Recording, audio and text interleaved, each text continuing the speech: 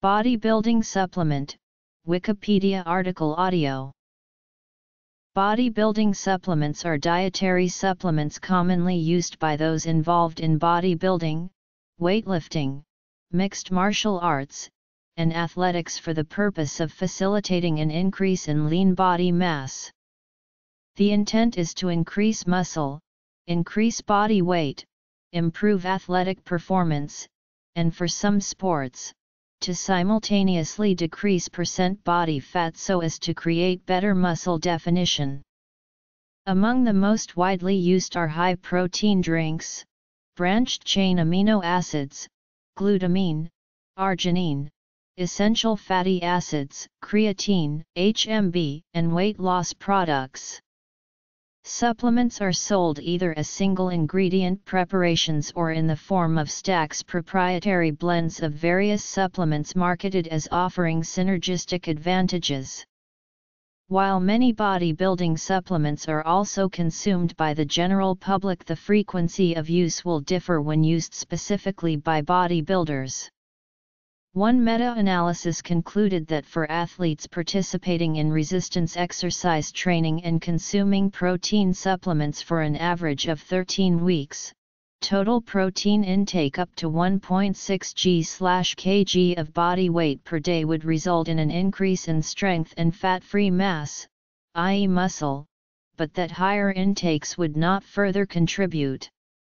The muscle mass increase was statistically significant but modest, averaging 0.3 kg for all trials and 1.02.0 kg, for protein intake greater than or equal to 1.6 g/kg/day.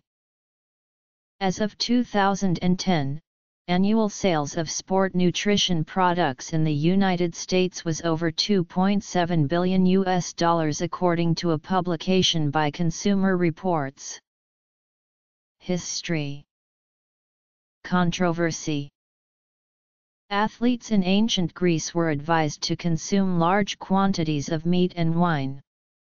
A number of herbal concoctions and tonics have been used by strong men and athletes since ancient times across cultures to try to increase their strength and stamina.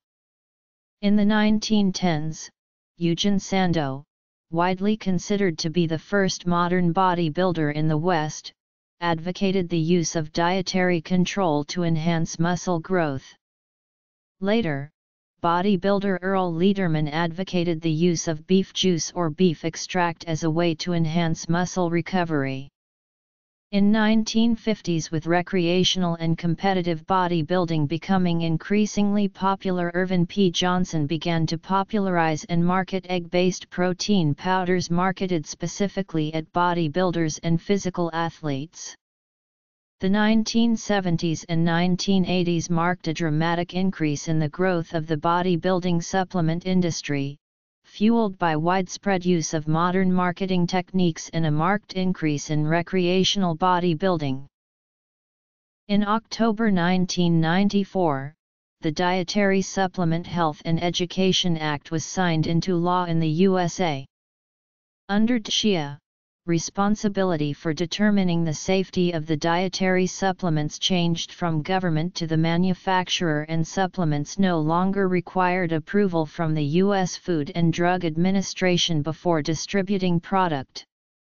Since that time, manufacturers did not have to provide FDA with the evidence to substantiate safety or effectiveness unless a new dietary ingredient was added. It is widely believed that the 1994 DSHEA further consolidated the position of the supplement industry and led to additional product sales. While many of the claims are based on scientifically based physiological or biochemical processes, their use in bodybuilding parlance is often heavily colored by bodybuilding lore and industry marketing, and as such may deviate considerably from traditional scientific usages of the terms. In addition, ingredients listed have been found at times to be different from the contents. In 2015, Consumer Reports reported unsafe levels of arsenic, cadmium, lead and mercury in several of the protein powders that were tested.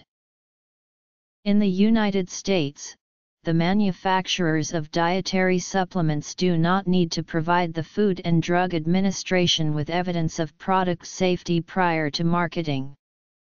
As a result, the incidence of products adulterated with illegal ingredients has continued to rise. In 2013, one-third of the supplements tested were adulterated with unlisted steroids. More recently, the prevalence of designer steroids with unknown safety and pharmacological effects has increased. In 2015, a CBC investigative report found that protein spiking was not uncommon, however many of the companies involved challenged these claims. Mislabeling and adulteration. The US FDA reports 50,000 health problems a year due to dietary supplements, and these often involve bodybuilding supplements. For example, the natural bestseller Craze, 2012's new supplement of the year by Bodybuilding.com, widely sold in stores such as Walmart and Amazon, was found to contain an alpha-diethylphenylethylamine, a methamphetamine analog. Other products by Matt Cahill have contained dangerous substances causing blindness or liver damage, and experts say that Cahill is emblematic for the whole industry. The incidence of liver damage from herbal and dietary supplements is about 16–20% of all supplement products causing injury, with the occurrence growing globally over the early 21st century. The most common liver injuries from weight loss and bodybuilding supplements involve hepatocellular damage with resulting jaundice, and the most common supplement ingredients attributed to these injuries are catechins from green tea, anabolic steroids, and the herbal extract, egeline. Health problems. In addition to being potentially harmful, some have argued that there is little evidence to indicate any benefit to using bodybuilding protein or amino acid supplements. In view of the lack of compelling evidence to the contrary, no additional dietary protein is suggested for healthy adults undertaking resistance or endurance exercise. In dispute of this, one more recent meta-analysis concluded that for athletes participating in resistance exercise training and consuming protein supplements for an average of 13 weeks, total protein intake up to 1.6 grams per kg body weight per day would result in an increase in strength and fat-free mass, i.e. muscle, but that higher intakes would not further contribute. The muscle mass increase was statistically significant but modest, averaging 0.3 for all trials and 1.0 to 2.0 kilograms, for protein intake greater than or equal to 1.6 g/kg/day. Bodybuilders may supplement their diets with protein for reasons of convenience, lower cost, ease of preparation, and to avoid the concurrent consumption of carbohydrates and fats. In addition, some argue that bodybuilders, by virtue of their unique training and goals, require higher than average quantities of protein to support maximal muscle growth. However, there is no scientific consensus for bodybuilders to consume more protein than the recommended dietary allowance. Protein supplements are sold in ready-to-drink shakes, bars, meal replacement products, bites, oats, gels and powders. Protein powders are the most popular and may have flavoring added for palatability. The powder is usually mixed with water, milk, or fruit juice and is generally consumed immediately before and after exercising or in place of a meal. The sources of protein are as follows and differ in protein quality depending on their amino acid profile and digestibility. Some nutritionists claim that osteoporosis may occur from excessive protein intake because protein can put pressure on the kidneys and lead to bone loss due to calcium leaching. However, some have suggested that higher calcium excretion may be due to a corresponding increase in protein-induced calcium absorption in the intestines. Liver damage. In addition to complete proteins, some supplements will contain protein that has been partially hydrolyzed to short peptide chains or individual amino acids. Amino acids have been used by some companies to artificially inflate and falsify protein values in their product. Many protein supplements explicitly indicate on the label that no protein spiking has occurred. Lack of effectiveness. Some bodybuilders believe that amino acid supplements may benefit muscle development, but consumption of such supplements is unnecessary in a diet that already includes adequate protein intake. Protein. Prohormones are precursors to hormones and are most typically sold to bodybuilders as a precursor to the natural hormone testosterone. This conversion requires naturally occurring enzymes in the body. Side effects are not uncommon, as prohormones can also convert further into DHT and estrogen. To deal with this, many supplements also have aromatase inhibitors and DHT blockers such as chrysin and 4-androstenedione 3,6,17-trione. To date, most prohormone products have not been thoroughly studied, and the health effects of prolonged use are unknown.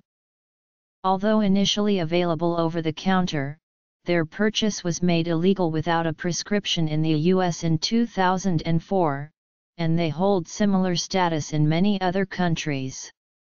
They remain legal, however, in the United Kingdom and the wider European Union. Their use is prohibited by most sporting bodies. Creatine is an organic acid naturally occurring in the body that supplies energy to muscle cells for short bursts of energy via creatine phosphate replenishment of ADP.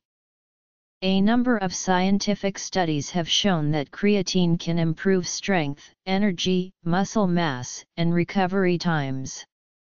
In addition, recent studies have also shown that creatine improves brain function and reduces mental fatigue. Unlike steroids or other performance-enhancing drugs, creatine can be found naturally in many common foods such as herring, tuna, salmon, and beef. Amino acids. Creatine increases what is known as cell volumization by drawing water into muscle cells, making them larger. This intracellular retention should not be confused with the common myth that creatine causes bloating. Creatine is sold in a variety of forms, including creatine monohydrate and creatine ethyl ester, amongst others. Though all types of creatine are sold for the same purposes, there are subtle differences between them, such as price and necessary dosage.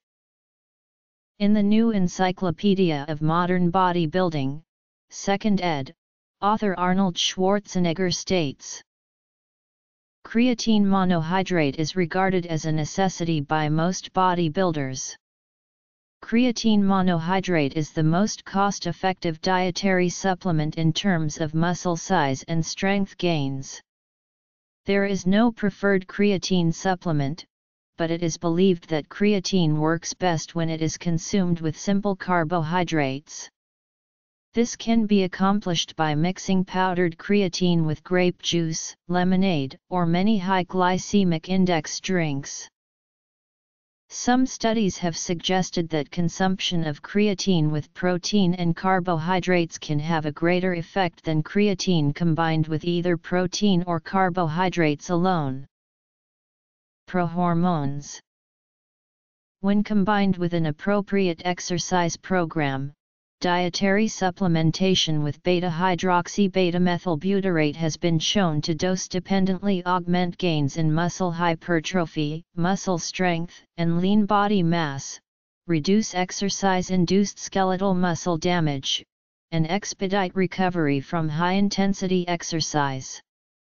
HMB is believed to produce these effects by increasing muscle protein synthesis and decreasing muscle protein breakdown by various mechanisms, including activation of the mechanistic target of rapamycin and inhibition of the proteasome in skeletal muscles.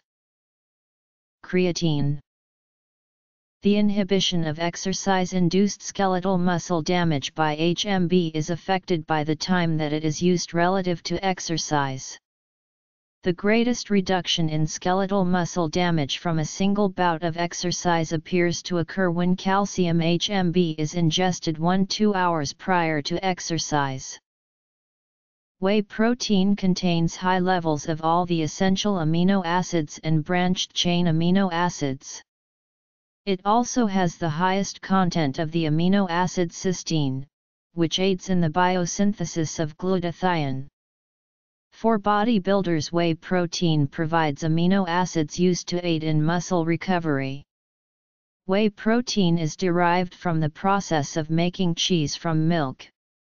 There are 3 types of whey protein: whey concentrate, whey isolate, and whey hydrolysate. Whey concentrate is 29–89% protein by weight, whereas whey isolate is 90% plus protein by weight.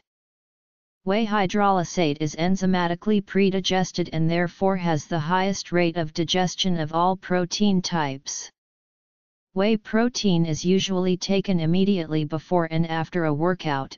Casein protein has glutamine and casomorphin. Casein is usually taken before going to bed. Soy protein from soybeans contain isoflavones, a type of phytoestrogen. Egg white protein is a lactose and dairy-free protein. Hemp protein from hemp seed contains highly digestible protein, and hemp oil is high in essential fatty acids. Rice protein, when made from the whole grain, is a protein source that is highly digestible and allergen-free. Since rice protein is low in the amino acid lysine, it is often combined with pea protein powder to achieve a superior amino acid profile. Pea protein is a hypoallergenic protein with a lighter texture than most other protein powders. Pea protein has an amino acid profile similar to that of soy, but pea protein does not elicit concerns about unknown effects of phytoestrogens. Pea protein is also less allergenic than soy. Pea protein has high fiber content and has no allergic ingredients and therefore is easy for digestion as compared to whey protein. Pea protein is a slow-digesting protein and is able to keep you full longer. Meal replacement products are either pre-packaged powdered drink mixes or edible bars designed to replace prepared meals. MRPs are generally high in protein, low in fat, have a low to moderate amount of carbohydrates, and contain a wide array of vitamins and minerals. The majority of MRPs use whey protein, casein, soy protein, and or egg albumin as protein sources. Carbohydrates are typically derived from maltodextrin, oat fiber, brown rice, and or wheat flour. Some MRPs also contain flax oil powder as a source of essential fatty acids. MRPs can also contain other ingredients, such as creatine monohydrate, glutamine peptides, L-glutamine, calcium alpha-ketoglutarate, additional amino acids, lactoferrin, conjugated linoleic acid, and medium-chain triglycerides. Beta-hydroxybeta-methylbutyrate. Meal replacement products. Thermogenic products. A subclass of MRPs is colloquially known as weight gainers, which are meal replacement products with a higher carbohydrate-protein ratio. Whereas a MRP will typically have a 0.25-2:1 carbohydrate-protein ratio, a weight gainer might have a ratio in the order of 3-5:1. A thermogenic is a broad term for any supplement that the manufacturer claims will cause thermogenesis, resulting in increased body temperature, increased metabolic rate, and consequently an increased rate in the burning of body fat and weight loss. Until 2004, almost every product found in this supplement category comprised the ECA stack, ephedrine, caffeine, and aspirin.